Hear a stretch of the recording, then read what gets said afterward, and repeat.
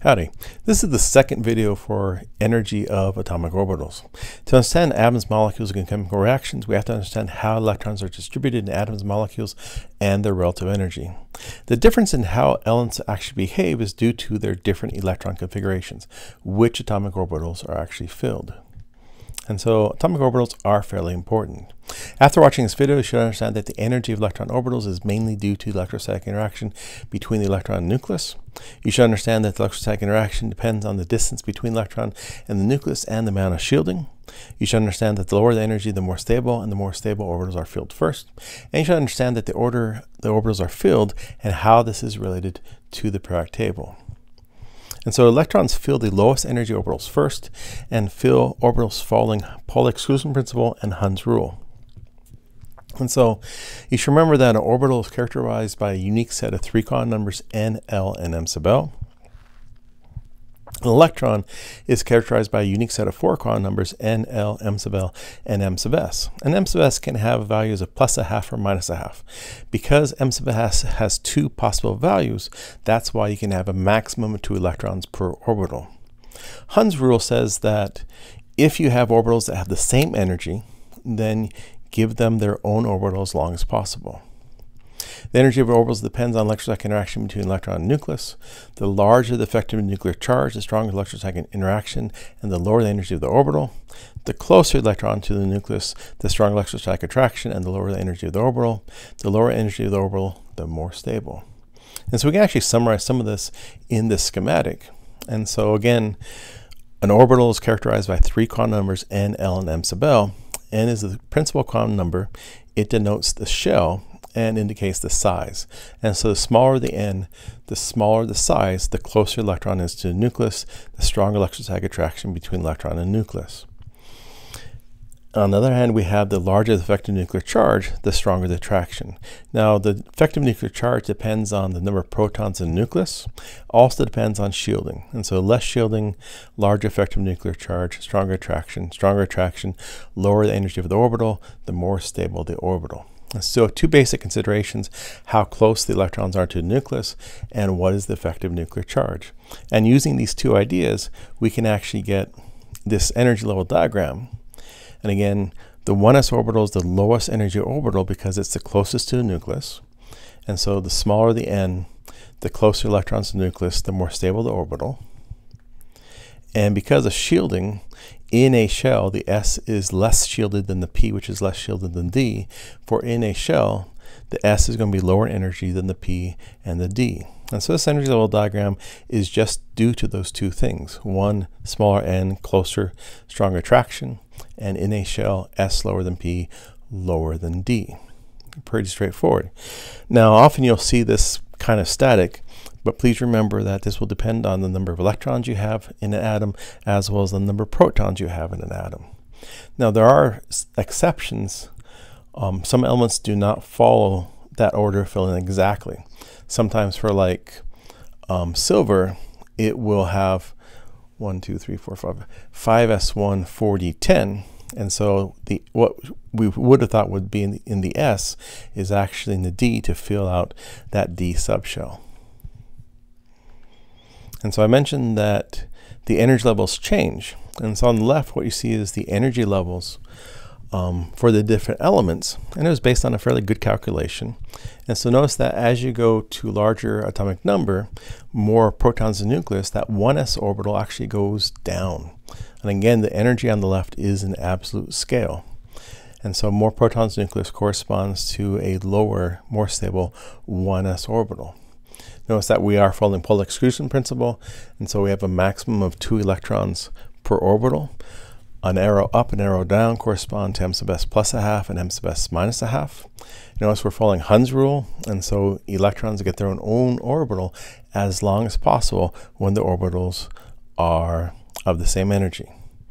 And so again, look at here we have carbon, so those 2 electrons, same orbital, 3 electrons, same orbitals as long as possible. Again, Hund's rule.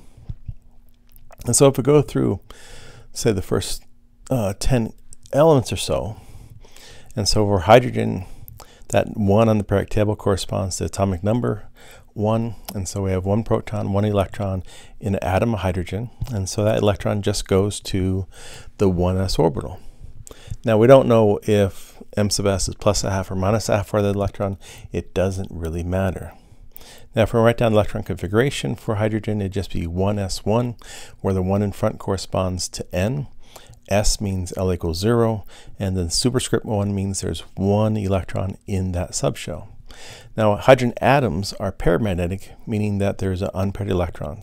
And so if you have any unpaired electrons, it's going to be paramagnetic. It's going to be attracted to a magnetic field. Hydrogen atoms are paramagnetic. Hydrogen molecules would actually be diamagnetic. Now if we go to helium, helium had atomic number 2, 2 protons, 2 electrons. And so now we have 2 electrons in the 1s. Again, according to Pauli exclusion principle, you can have a maximum of 2 electrons per orbital, one with m sub s plus a half, one with m sub s minus a half. And again, the arrows are there to denote that one is m sub s plus a half and one is m sub s minus a half. Now helium has a full shell. The 1s orbital is shelled. The first shell is full, and helium is very stable. There are no known compounds with helium. Now all the electrons are paired, and so that means helium atoms are diamagnetic, and so it's going to actually be repulsed by a magnetic field. If we go to element 3, that's lithium, and so we have 3 electrons. And again, all we're doing is we're filling the electrons, starting with the lowest energy first, maximum 2 electrons per orbital, and following Hund's rule. And so for lithium, we have electron configuration of 1s2, 2s1.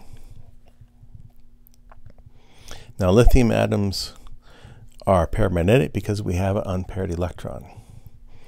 If we go to beryllium, now we have 4 electrons, and so electron configuration is 1s2, 2s2. Beryllium atoms are diamagnetic, so all the electrons are paired, and so beryllium atoms should be repulsed by a magnetic field. Element number 5 is boron, and so we have 1s2, 2s2, 2p1. We have an unpaired electron, and so that means boron atoms should be paramagnetic. Now once we go to carbon, we have 1 more electron, and we're going to put that electron in its own orbital. And so again, Hund's rule says that when the orbitals have the same energy, and as much as possible, put the electrons in their own orbital. That's Hund's rule. And so electron configuration for carbon is 1s2, 2s2, 2p2. And so you should remember that the numbers in front correspond to n. And so when I say 2s2, that 2 in front is n equals 2. S again corresponds to L equals 0. P corresponds to L equals 1, D corresponds to L equals 2, and F corresponds to L equals 3. The superscripts indicate the number of electrons in that subshell. And so we have 2 electrons in the 1s, 2 electrons in 2s, and 2 in the 2p. Now in the little video on the upper right hand corner, you know, it's the 1s orbital, the 2s orbital, a 2p, another 2p, and a third 2p, and so all the electron orbitals are actually stacked right on top of the nucleus. And so now if we go to nitrogen, element number 7, again we're going to give each electron their own orbital as much as we can, following Hund's rule. And so now we have 3 unpaired electrons, and so we should expect that nitrogen is more paramagnetic than carbon. The more unpaired electrons, the more paramagnetic. And so nitrogen atoms should be more paramagnetic than carbon atoms. Nitrogen molecules are diamagnetic. It's also kind of interesting, having a half-filled subshell is a little extra stable. And so nitrogen atoms are a little bit more stable than we would actually expect. And when we start talking about periodic trends, we'll see that nitrogen often doesn't follow the periodic trends. It's because it's a little bit extra stable because of that half-filled subshell. And so for oxygen, now we have to pair 2 electrons up. And so I have 1s2, 2s2, 2p4. And so oxygen atoms should be paramagnetic. Fluorine, again, we add an electron. We have 1 unpaired electron. So again, fluorine atoms should be paramagnetic. Electron configuration 1s2, 2s2, 2p5. And then we end with neon. And so with neon, it's again a noble gas. It has full subshells. It's very stable. There are no known compounds with neon. Now for argon, krypton, and xenon, there actually are some known compounds, even though they're fairly non-reactive. So noble gases are fairly non-reactive, but for larger noble gases, you actually do see some compounds. Now it's kind of interesting. The noble gases are fairly stable, and so atoms tend to want to gain, lose, or share electrons to actually get noble gas configuration because it is so much more stable. Now looking at the periodic table, we can think about what is the last orbital that was actually occupied. And so we have two columns on the left. That's where the s orbitals are populated. In the middle, we got the 10 columns. That's where the d orbitals get occupied. On the right, we have those 6 columns. That's where the p orbitals get occupied. And on the bottom, for lanthanides and actinides, we have 14 columns. That's where the f orbitals actually get occupied. And so it's kind of cool. We can actually match the order of filling to the periodic table. And so the typical order of filling goes 1s2, 2s2, 2p6, 3s2, 3p6, 4s2, 3d10, 4p6, 5s2, 4d10, 5p6. And so using the periodic table, you should be able to determine the electron configuration for any element. And again, there are exceptions to this order of filling. Those are in the red. And so a question you could see would be, what is electron configuration for sodium? Now, to answer this question, you're always given a periodic table, but there's no names, and so you need to know that sodium is Na. And so I want you to be able to memorize the names and symbols for the first 36 elements. Periodic table is not any help to you if you don't know that sodium is Na. And so knowing that sodium is Na, then we can just do the order of filling. It's going to be 1s2, 2s2, 2p6, and then 3s1. We can also simplify it by using the noble gas. And so neon is the last noble gas before sodium, and so we could say neon and then 3s1. And so going 1s2, 2s2, 2p6, 3s1, or neon 3s1, those are completely equivalent. You could also be asked, is sodium paramagnetic or diamagnetic? Well, you have a 1 electron in that s orbital, and so that's going to be unpaired, and so it has to be paramagnetic. And so all alkali metal atoms are paramagnetic. And so alkali metal elements are that first column. Now, another important part about electron configurations is valence electrons versus core electrons. Now, valence electrons means the outer shell electrons. And so again, remember that shell is denoted by N, and so outer means basically biggest N.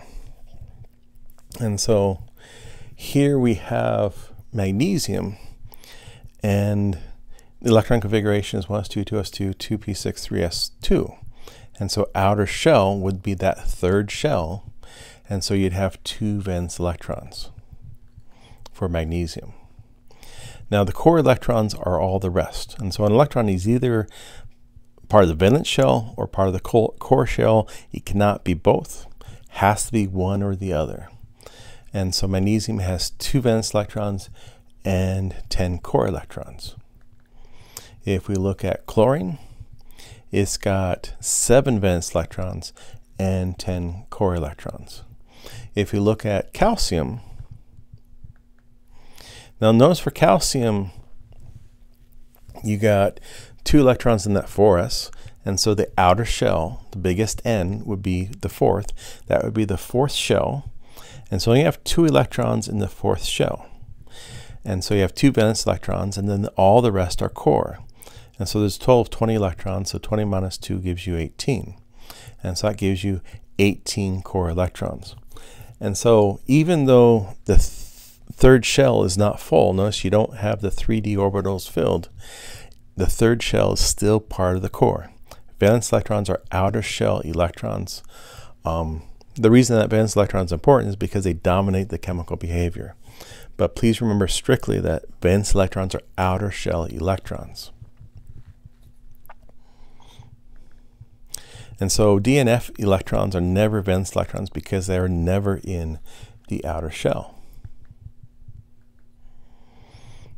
And again, please remember an electron is either a valence electron or a core electron. It has to be one or the other. It cannot be both. And remember that core electrons do not always correspond to full shell or noble gas configuration. The concept of core versus valence is most important for the color regions, what's referred to as the S block and the P block. The transition metals behave a little bit differently, and so the concept of valence and cores is not really as important for the transition metals, even though you can still use it for the transition metals. Now, it'll become very important when we start talking about Lewis diagrams. You have to remember that the column number, excluding the transition metals, is equal to the number of valence electrons. And so the far left column, the alkaline metals, have 1 valence electron. The second column, the alkaline earths, has 2 valence electrons, then 3, 4, 5, 6. And the noble gases actually have 8 valence electrons. And so again, please remember the number of valence electrons is equal to the column number, excluding the transition metals. Germanium has 4 valence electrons, and so again, we're looking at outer shell, which would be the 4th shell here, and so we have 4 electrons in the valence shell. All the rest are going to be in core. And again, D and F are never valence electrons. That's also kind of interesting. I should have pointed out that all elements in a column have the same valence electron configuration. Right, so I mentioned that the number of valence electrons is equal to the column number, and so that tells you that all elements in the column have the same valence electron configuration. And so what that leads to is that elements in the column tend to have similar chemical properties. Okay, so all elements in the column have the same valence electron configuration, and so all elements in the column tend to react in similar ways. And so we break out the periodic table into groups. And so the column on the far left is alkaline metals. The second column is alkaline earths. The column on the far right is noble gases. Then you have the halogens, and then you have the chalcogens. In the middle, you have the transition metals, and then you have the lanthanides and actinides. And so I expect you to know the names and the valence electron configurations of the different groups. Please remember, hydrogen is not a member of any group. Hydrogen is a little bit different. Often it's put above the alkaline metals, but it is not an alkaline metal. Sometimes you also see hydrogen put above fluorine because sometimes it can form a -1 charge. But hydrogen is a nonmetal, but is not a member of any group. And so I hope that was helpful.